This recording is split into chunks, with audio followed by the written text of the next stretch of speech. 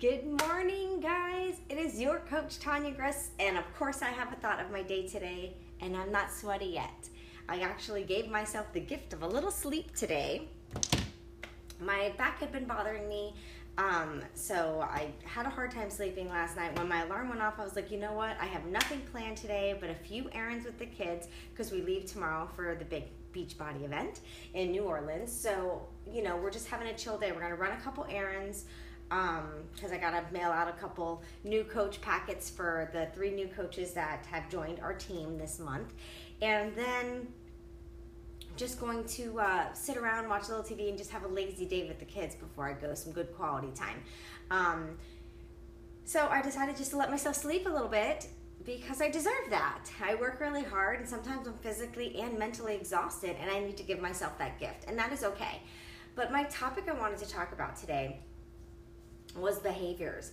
I have this app that I love called Sprinkle of Jesus, and I downloaded it a long time ago, but I never set up the notifications. I wasn't getting them, and my daughter has it as well, and she was getting the notifications, and she would send me a screenshot of the notifications like, oh my God, how did the app know I needed to hear this today?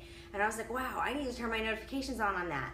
And the notification I woke up to this morning was from last night, and it said, are you accepting behaviors that you would not want your mother or your daughter to put up with? And that just made me think, like, holy shit, you know, oh, good morning, I see you guys hopping on, how are you? It made me think, like, you know what, that is something great to think about. Like, think back the behaviors that you're allowing people to do to you. And if your mother told you somebody was doing that to you, would you tell her that that's not something she should accept? She should not allow someone to treat her that way? Or vice versa, your daughter. If one of your daughter's friends was treating her a certain way, would you tell her that that's not acceptable? That that's something that you should not allow? That she shouldn't allow? Because if that's the case, then why are you accepting it? Why are you allowing those behaviors? Like, it really made me think, like, wow, shouldn't be allowing this. Like, I don't know, it just really got me thinking, and I figured I would go live with you guys and talk to you about it because I never really thought of that. Like, there's a lot of things that me and my daughter talk about, and I tell her, I'm like, don't let people take advantage of you. Don't do everything for them and they don't do anything for you. And then I'm thinking, oh, and then I would give her an example of a friendship that I have or relationship that I have that's like that, what I'm telling her she shouldn't accept in her life. And I'm like, maybe I should be rethinking that relationship or that friendship. So it's just funny to me how that I woke up to that app, and it's so true.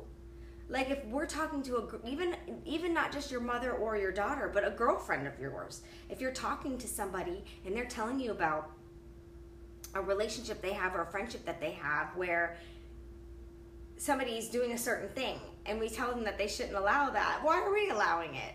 So I was thinking about that, and I have a call to action because I'm going to do this call to action today, and I want you to do it with me. Good morning. And I want you to do it with me. So here's your call to action today.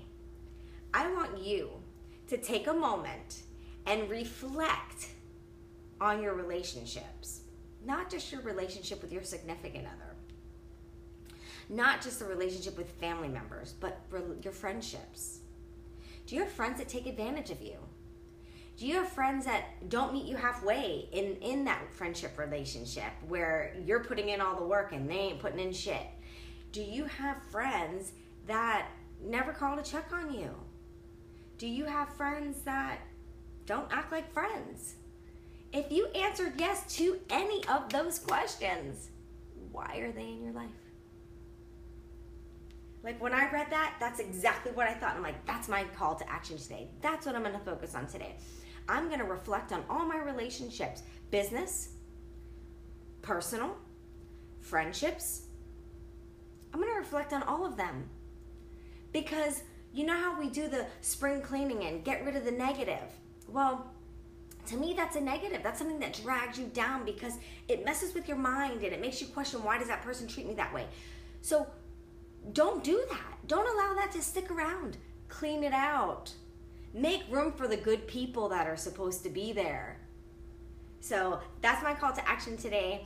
I'm just getting ready to press play. Yes, it's later. It's okay. I'm feeling great. It's 7. I'm getting ready to do my workout, but I'm feeling fantastic because I gave myself some sleep. Sometimes we need that. Without sleep, I am a big old bitch, and nobody wants that. So I'm going to get ready to go do my workout. As you can tell, my pre-workout is starting to kick in. I'm getting tongue-tied. But I just wanted to chat with you about that topic because it was something that I really,